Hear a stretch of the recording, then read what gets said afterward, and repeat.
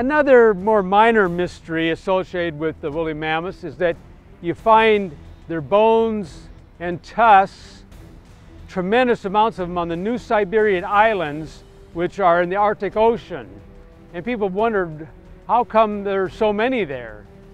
Well, I believe this can be explained in the post-flood rapid ice age, because when sea level was lower, the long continental shelf of the Arctic Ocean, which is about 300 some odd miles long, was mostly exposed by the end of the ice age. So the woolly mammoths would be out there on the continental shelves, of which we have lots of evidence because they find their bones in the sediments of the current continental shelves.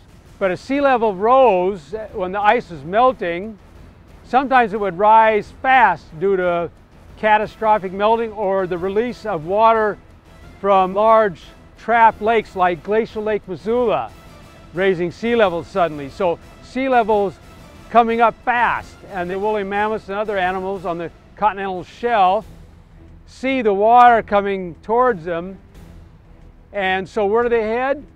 Well, they head for a bunch of hills out on the continental shelf, which at that time would be called the New Siberian Hills.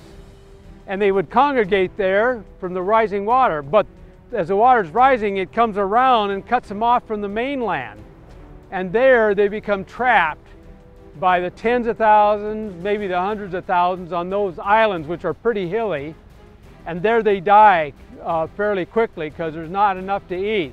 And that's why you find their bones on the surface in the permafrost, a considerable amount on the New Siberian Islands.